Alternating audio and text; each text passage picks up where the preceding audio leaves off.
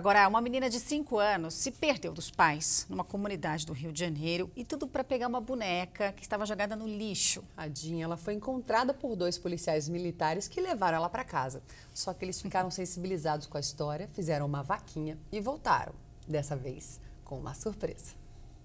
A filha, a pequena Ana Caroline, de 5 anos, costuma acompanhar os pais no trabalho, mas dessa vez saiu de casa sozinha.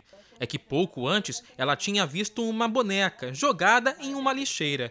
Decidiu voltar até lá e acabou se perdendo. Passamos ali para garimpar e ela queria, estava suja e eu não tenho máquina para lavar, não lavo a roupa na mão com esse tempo.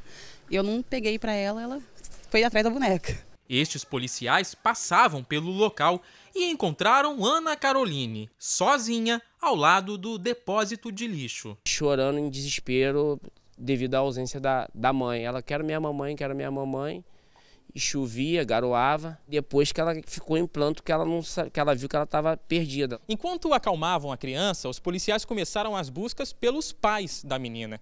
Ela foi trazida de volta para casa, nessa comunidade, cerca de 1 hora depois.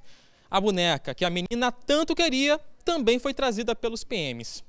Mas essa história teve um final ainda mais feliz. Sensibilizados, os PMs fizeram uma vaquinha para comprar uma boneca nova para a criança e voltaram ao endereço para entregar o presente para toda a família. Agradecer a todos que estão do lado da gente, porque é uma coisa que eu não estou podendo dar para ela, mas a benção vem, né?